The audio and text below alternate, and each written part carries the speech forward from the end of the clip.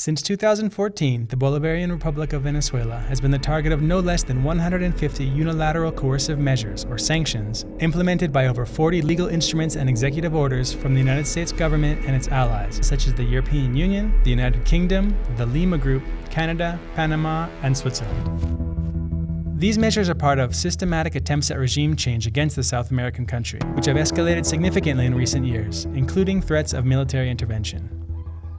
Nevertheless, there is already an intervention underway with devastating effects: the economic, financial, and commercial blockade against Venezuela.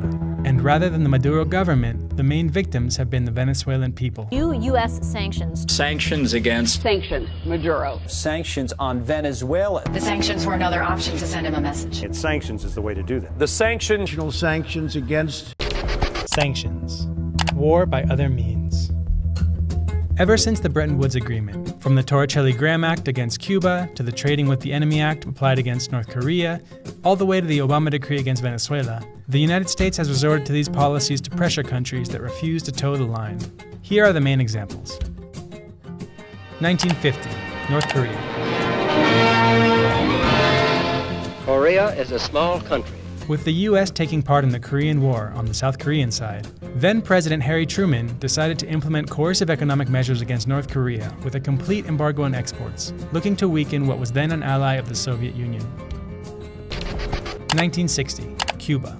President Eisenhower imposed severe sanctions following the nationalization of U.S. properties and strategic companies in Cuba. Quedan nacionalizadas todos los bienes, por supuesto, y empresas de la Texaco y de la The blockade was subsequently intensified until completely forbidding any goods from going in, including food and medicine. 1990, Iraq. In the context of the First Gulf War, Washington imposed sanctions against Iraq, blocking all imports with some exceptions of food and medicine, and forbidding any exports of oil and derivatives. I think this is a very hard choice, but we think the price is worth it. Sanctions escalated in the years that followed, until 2003 when they gave way to the next military invasion of Iraq, under the false pretense that Iraq possessed weapons of mass destruction. Fast forward to the present. The U.S. is still oppressing the peoples and nations that stand in the way of its interests, and the brutal attacks are now targeting Venezuela, subjecting the Caribbean nation to a political, commercial, and financial blockade whose effects are yet to be fully felt. December 18, 2014.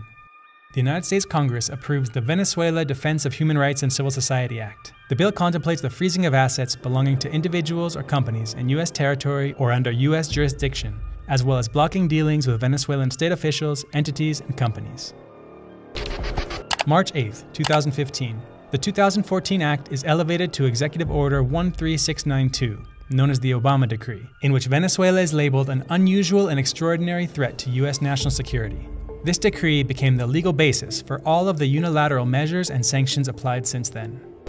From May to December of 2016, banks such as Commerzbank in Germany, Novo Banco in Portugal, and JP Morgan in the US, alongside other companies, lend themselves to the commercial blockade, resulting in Venezuela facing growing difficulties to find intermediaries for its financial transactions.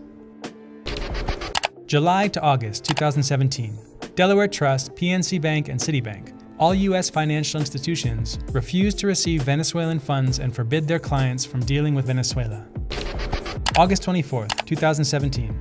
It's a strong message for the people of Venezuela. The U.S. government imposes Executive Order 13808, prohibiting the direct or indirect sale of Venezuelan government bonds, tightening the financial boycott and the policy of isolating the Venezuelan banking sector, and severely affecting the operations of the state oil company PDVSA.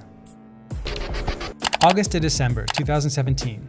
Bank of China, BDC Shandong, UBS Group, Deutsche Bank, and a number of Russian banks are pressured by the U.S. Treasury Department to shut down Venezuelan accounts and freeze money that was destined for imports of food, medicine, and other basic goods. Rating agency Standard & Poor's declares Venezuela to be in selective default. January to April 2018. Payments related to 11 government and PDVSA bonds totaling $1.2 billion cannot be made to creditors due to obstacles imposed by sanctions. The Trump administration blocks the repatriation of dividends from the Venezuelan U.S. oil subsidiary, Citgo. May 21, 2018. A new Executive Order 13835 escalates the economic blockade against Venezuela in response to Nicolas Maduro's re-election victory. Venezuela's President Nicolas Maduro has been declared winner of Sunday's election. The obstacles to transactions or renegotiation of debt are increased, targeting not only the Venezuelan government, but all state companies, among them the central bank and PDVSA. May to November 2018. The Brazilian government stops paying for electricity supplied to it by Venezuela, following threats from the U.S. State Department. The Trump administration forbids U.S. citizens and companies from dealing with gold exported from Venezuela. January 2019 to the present. The U.S. continues to escalate the economic strangulation, imposing new sanctions against sectors such as mining and institutions such as the central bank. The Bank of England announces the illegal seizure of $1.3 billion worth of Venezuelan gold. There are also sanctions against shipping companies, making the importation of food and medicine even harder. One of the latest attacks targeted the CLAP program, which benefits 6 million Venezuelan families with food boxes at subsidized prices. More recently, on August 5th, Washington elevated its sanctions program to a definitive embargo, blocking all Venezuelan state assets in U.S. territory and threatening to impose secondary sanctions against countries and companies that maintain commercial relations with Venezuela. Washington's preference for these methods is no mystery. The influential think tank Council on Foreign Relations argued in a report that sanctions provide a visible and less expensive alternative to military intervention, taking for granted the tremendous U.S. interest in controlling Venezuelan territory, resources, and institutions.